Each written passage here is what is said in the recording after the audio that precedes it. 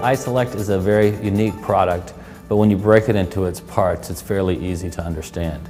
On the front end, we're a traditional venture capital fund. We have a diligence process, we have an investment process, we have certain categories of industry where we have focus and real expertise, and we invest in companies in those areas that meet our requirements for the fund. We watch the companies grow over time, and we hopefully have positive exits where we make a lot of money for us and for our investors. On the back end, we're unique in that we don't raise a large amount of capital at one time and deploy it over the life of our fund.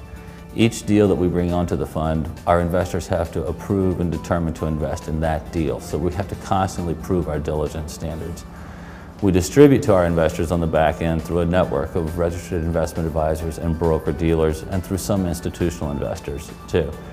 For those investors, we're able to get them into this asset class, into these private deals that they've never been able to access before, because we have a very defined diligence process.